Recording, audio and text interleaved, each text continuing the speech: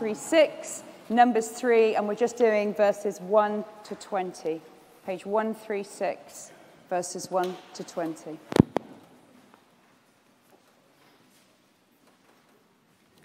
This is the account of the family of Aaron and Moses at the time the Lord talked with Moses on Mount Sinai. The names of the sons of Aaron were Nadab, the firstborn, and Abihu, Eleazar, and Ithamar. Those were the names of Aaron's sons, the anointed priests who were ordained to serve as priests.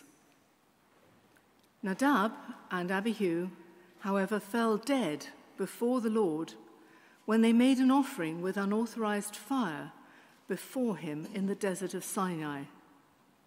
They had no sons, so only Eleazar and Ithamar served as priests during the lifetime of their father Aaron. The Lord said to Moses, "Bring the tribe of Levi and present them to Aaron the priest to assist him. They are to perform duties for him and for the whole community at the tent of meeting by doing the work of the tabernacle. They are to take care of all the furnishings of the tent of meeting, fulfilling the obligations of the Israelites by doing the work of the tabernacle. Give the Levites to Aaron and his sons. They are the Israelites who are to be given wholly to him.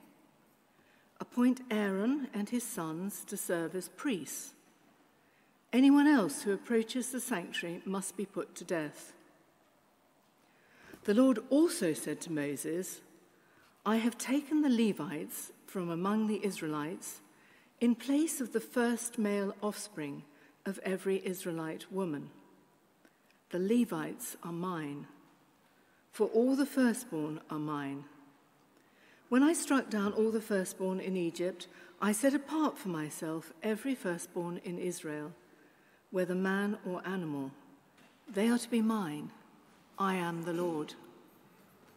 The Lord said to Moses in the desert of Sinai, "Count the Levites by their families and clans. Count every male a month old or more." So Moses counted them, as he was commanded by the word of the Lord. These were the names of the sons of Levi: Gershon, Kohath, and Merari. These are the names of the Gershonite clans: Libni and Shimei. The Kohathite clans: Amram, Ishar, Hebron, and Uzziel. The Merarite clans: Mali and Mushi. These were the Levite clans, according to their families. This is the word of the Lord. Thanks be to God.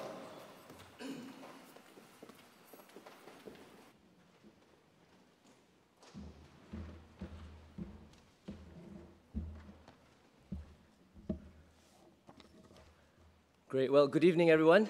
And sorry, it's me again. But blame Joe. After this, he'll know his lesson. He'll never take a sabbatical again. But let's just pray, okay? Oh, Father in heaven, our vision of Jesus is just so small that we don't instinctively fall down before him, bow before him in reverence and awe. And Father, we pray that if you only just open our eyes, we would see Jesus and his glory, not just in every page of the Bible, but in the whole earth. And Father, we pray that you would help us this evening to taste and see that Jesus is good, because if you don't do that for us, we wouldn't want more of him. Teach us, we pray, we beg you, to worship in spirit and in truth, to worship you acceptably with reverence and awe, for you are a consuming fire. Amen. Great. I've got some illustrations here. I don't think many of you would know what it is unless you are very, very posh, all right? Some of you might know the film Kingsman. Anyone watched it before? Kingsman? Good. No one under 18 has watched it because that's the rating. I was just trying to trick you. But anyway, the film Kingsman, the film Kingsman is actually inspired by a shop on Savile Row called The Huntsman, all right? and it's a really posh traditional tailor shop, and there are loads of all these things hanging up on the ceiling. You can see Tati will show you. Okay, and what these are, they're called paper patterns, okay? And they are a very important part of the process of making clothes that fit you really, really well, that you're comfortable with, that you like, and you really enjoy wearing, okay? And so your shape and your measurements are taken, and it's a bit like a template. So I actually emailed them, and they sent me these ones, all right? And these are actually shapes of someone's backside and legs, all right? These are trouser patterns, okay? So from this template, the cloth is cut to size, cut to shape, and then you get to try it on. And if it's not right, you just go to the shop, you try it. If it's not right, they'll cut off more bits. They'll shape it properly until you're really happy, at least 3 times, all right? And then finally, you get exactly what you want and exactly what you like, and you know what? 3,000 pounds poorer. But anyway, that's just one. Many people, but I think many people would like church to be a bit more like a tailor shop, right? We want church to fit in more with what we like and what we prefer. And that's how many people decide whether they've enjoyed church or a service. You know, is it more my style? You know, are there people there like me, people I like, people my age? You know, does it fit in with my ideals? You know, do they say the things that I want to hear in the way that I want to hear it? And if not, I'll make suggestions. Or maybe not commonly here, but I'll grumble and I'll complain. Because what I want to do is to reshape church to fit me. And if church isn't going to change to fit me, well, like a tailor shop, I'll just go find another one. And church leaders are not immune at all to the pressures and the grumbling and the fear of people leaving. You know, so in some churches, like, they know some people don't like to hear certain things, they don't like certain bits of the Bible, they never preach on that. Be quiet about those things. Or people complain sermons are too long. You know, so a decision is made to cut it short. Church is boring. So people get their heads together to try and see, what can we do to make church a bit more exciting? My children aren't engaged. They distract me from really listening, really worshiping the Lord. Okay, let's send them out to Sunday school. You know, people only want to engage with people who are like them at the same stage of life as them. Fine, we'll set up groups. Tell you what, better still, we just go and set up churches and plant churches where everyone is just the same. Or a minister that I know from a different church, he was told to stop preaching from the pulpit and that he had to preach from a transparent, fancy perspex sort of lectern, and he can't stand behind it and do what I'm doing, reading from notes and stuff like that, because, you know, he's got to really walk around and preach. Because people can't engage. People can't become Christians if they just preach by standing behind the pulpit, that kind of stuff. Do you see that? People will fall asleep. People won't engage. But you get the point. Like bespoke clothes, we want to change church and to make it all fit in with what we want and what we prefer. And like bespoke tailors, churches chop and change to give people what they want. But you know what? Church is not meant to be a place that fits in with what we want, or shaped by what we prefer. It's the total opposite. You know, in Numbers, Jesus is giving us his vision, his template for church. All right, we saw it last week, didn't we? It's with him at the center, with the tabernacle at the center. It's cross-shaped, and we are meant to fit in with it. And if it doesn't feel right in the beginning, instead of reshaping church, we are meant to be reshaped. We are the ones who are meant to change if we're ever really going to enjoy being at church and to feel at home in the kind of church that Jesus wants us to be, all right? And that's what happens whenever we come together as a church that is genuinely Jesus-centered and cross-shaped.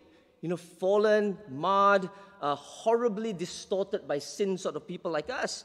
We are being reshaped by Jesus to be more like him, all right?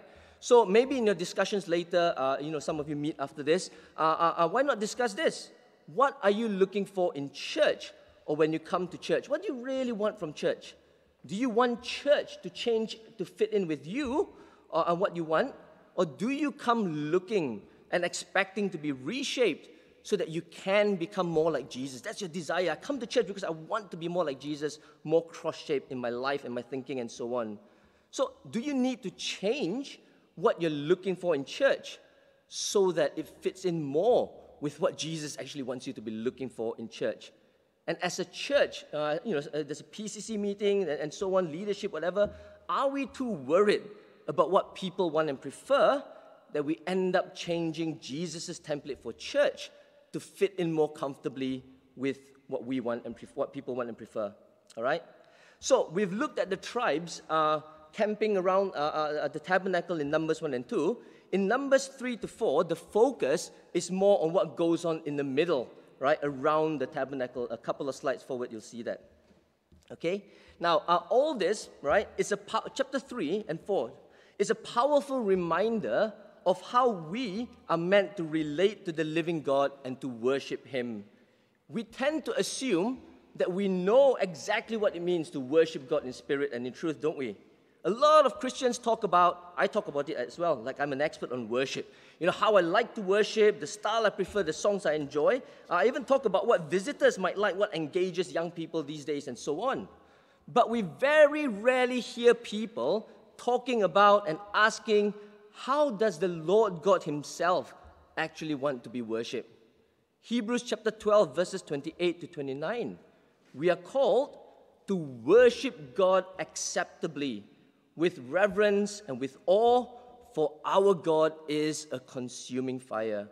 I.e., there is worship that is not acceptable, that is not pleasing to the living God, even if it might feel really nice to us. And we need to be taught how to worship acceptably with reverence and awe, because it's not natural to us as fallen sinners. So here in Numbers, the Lord doesn't leave it to the church to decide how to worship the Lord or to do whatever their heart tells them to do. He's giving very specific instructions on how the living God is to be approached and worshipped. And isn't it quite interesting that He's been really structured and organized? You almost read it and like, oh my goodness, right? But sometimes in our reaction or overreaction against dead formalism and ritual, sometimes people go right to the other end of the spectrum, right? And assume that the height of truly spiritual worship is when it's a free-from-all, when everyone does whatever they feel led, yeah? That kind of language. But while the Lord does warn us about empty rituals or forms of services that are done mindlessly without heart and stuff like that, it doesn't mean that for real spiritual worship to take place, we need to get rid of all forms and structures. It doesn't mean that, all right? Remember the Lord right at the beginning of creation. You know, the first thing He did was to bring order out of what is otherwise chaotic. And so by His commands here in Numbers, Jesus is bringing what would otherwise be a chaotic church into order.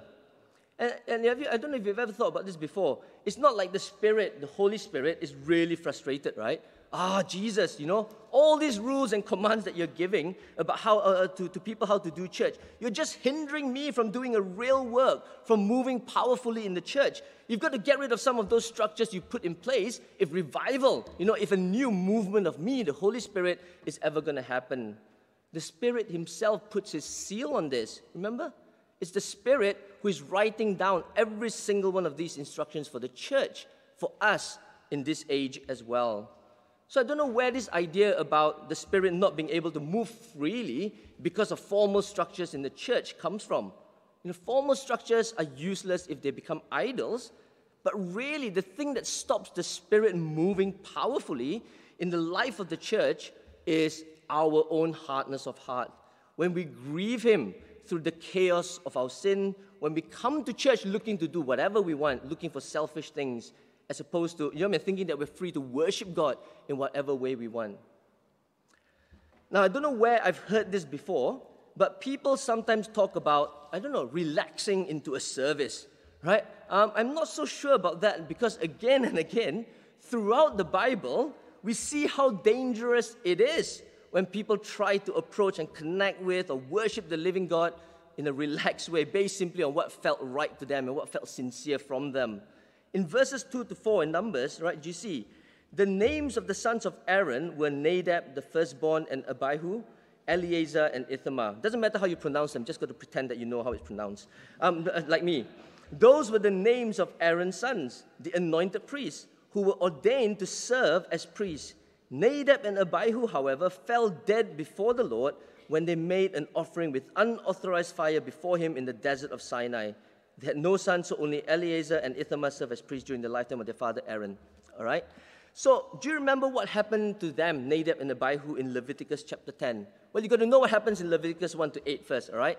So, the Lord has given the Israelites all the instructions about the sacrifices and what Aaron, as the high priest, has to do to make atonement for the sin of the people so that we can be at one-man. There can be at one-man between the people and the living God. And remember, like children dressing up in like superhero costumes, right? Aaron's uniform as high priest is like the Jesus costume, right? Now, Aaron sacrificing the animals, they're all a picture of how one day Jesus would come as the true and the great high priest who gives himself as the sacrifice that takes away the sin of the world and reconciles us to God. Without him, we are at enmity with God, and that's a dangerous place to be.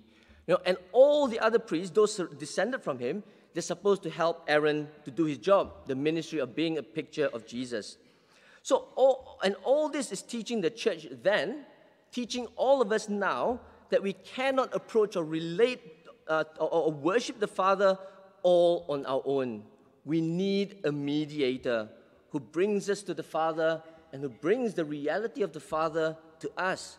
Jesus tells us, doesn't he? John chapter 14, verse 6, I am the way and the truth and the life. No one comes to the Father except through me. But anyway, on the very first day, after all these instructions were given, on the first day when Aaron played his role and acted out all this and offered all the sacrifices, in Leviticus 9, verses 23 to 24, what happened? The glory of the Lord appeared to all the people. Fire came out from the presence of the Lord and consumed the burnt offering and the fat portions on the altar. And when the people saw it, they shouted for joy and they fell face down. That's the gospel in a nutshell, isn't it? It's saying that while it's not safe for any of us to be in God's presence because of our sin, where does the fire go towards? The fire doesn't go to the people who deserve it. The fire goes towards the sacrifice. Just as the fire, the wrath that we deserve falls on Jesus. And his mediation means that we can be friends. It can be safe for us to be in the presence of God. And do you see what it caused, what it brought to the people? It brought lots of joy, didn't it? But it also brought great reverence. They all fell face down. When was the last time any of us even knelt before the Father in prayer? Well, what did Nadab and Abihu think of all this? Not much, actually. Because after seeing all this, they still thought that, do you know what, we don't need a mediator. We don't need Aaron, you know. They thought that there were other ways of approaching and worshiping God apart from Jesus. They thought that they had something to offer to God that he would be pleased with. They thought the sincerity, you know, what they felt was right and nice, was enough to quench the consuming fire of God's wrath against their sin. But do you notice, like, what they felt, what they thought did not matter a single bit? Because when they approached the living God all on their own and they offered what they thought was their best and their most sincere efforts to him, Leviticus chapter 10, verse 2, fire came out from the presence of the Lord and consumed them. And they died before the Lord. So here in Numbers 3, the Lord is making sure that everyone is clear about the high priest and what he's meant to teach. You know, the way we structure church today might be different, but the message is exactly the same. You know, and so we need to make sure that right at the heart and center of the church, you know, we need to make sure that everyone knows that there's only ever been one mediator between God and humanity, and that is the Lord Jesus Christ, the man Christ Jesus. Try to approach or relate or to worship God on your own apart from Jesus, all you will ever find is death, like with Nadab and Abihu. And the Lord wants us to be so clear about this that he repeats himself in chapter 3, verse 10. Do you see that? Appoint Aaron and his sons to serve as priests. Anyone else who approaches the sanctuary must be put to death. Or chapter 3, verse 38. Anyone who approached the sanctuary was to be put to death if you go in without a mediator. And do you know what? If anything, it's more serious now. I don't know if you've ever thought about this. Sometimes people think, oh, the Old Testament, German, Sinai, thunder, everything, right? God was a bit cranky then, but he's mellowed down over the years. It's New Testament times. We can all relax in his presence right now. That's not the logic of Hebrews 12 at all. The logic of Hebrews 12 is this. If it was so terrible on Mount Sinai, right, and that was just a picture of the true mountain of God, if it was so terrible for Nadab and Abihu, when they rejected just a picture of Jesus, the high priest, and all that he does for us, how much more terrible it is for us when we reject Jesus, the real high priest. How much more reverence and awe we need to have now that we have seen the real thing. Hebrews chapter 12, verse 25, if they did not escape when they refused him who warned them on earth at the tabernacle, at the picture stuff, how much less will we if we turn away from him who warns us from heaven. So, and you know what? Read the New Testament. Read the New Testament and you'll see that the Lord is still a consuming fire. He still strikes people in church dead who don't worship him with reverence and awe. Right? Read through Acts, read 1 Corinthians, you'll see that. But we're just going to spend the last few minutes now looking at the Gershonites, the Kohathites, and the Merarites. All right? There's a picture there which basically explains the different responsibilities that they have around the temple, or the tabernacle. So if the tabernacle is a stage on which the gospel is acted out, right? And if the priest and the animal sacrifices are the actors, then these guys, right, Kohathites, Merarites, and Gershonites, they are what you might call the roadies. Those who did the heavy lifting, those who did the all sorts of stuff behind the scenes to make sure that the stage is set up properly and treated properly and looked after, all right? And it's a reminder to all of us that, yes, upfront leaders in the church are important, but declaring the gospel, showing off Jesus, is not the job of just those at the front. We need lots of people joining in, and we need equally, well, actually, I think we probably need even more humble and spirit-filled people for the behind-the-scenes and menial tasks as we do for those at the front, those who do the front sort of jobs, okay? And so the gospel of Jesus is only properly proclaimed as every part of the body does its work, right? And we only ever grow if we do our work together as different parts of the same body. So I don't know, maybe think about this, discuss this. What part of the body are you? What's the role that Jesus has given you to play? What are some of the gifts? Where are some of the areas that you're not playing your part, that you're being called to serve in? I know many of you are. And I was thinking about all this body, being part of Jesus' body stuff. Which part of Jesus' body would you rather be? I don't know. I thought about how it would be wonderful, isn't it? It's way better to be a toenail in Jesus' body, right? Even a rotten one, than to be a massive, clever brain outside of his body, right? Anyway, just one last point as we finish. The fact that these guys are all from the tribe of Levi reminds us that our past and our family background does not have to shape who and what we are.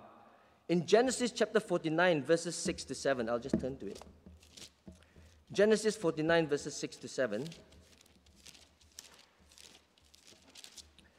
Right, Levi seems to be a cursed tribe, right? Simeon, 49 verses 5 to 7, all right? Simeon and Levi are brothers. Their swords are weapons of violence. Let me not enter their council. Let me not join their assembly. For they have killed men in their anger and hamstrung oxen as they please. Cursed be their anger so fierce and their fury so cruel. I will scatter them in Jacob and disperse them in Israel. All right? So Levi was a very violent person. All right? And do you know what he did? He used circumcision as a trick to defeat a whole, to kill people. Basically, when people are circumcised, they were still in pain. He and his brother went out and slaughtered all of them. Good tactic, but evil. It's like if we invited people to come to church, right? Let's baptize you. Let's go and baptize you by the river, and then we drown them instead. That's what they were doing, all right? Using the gospel for the wrong reasons.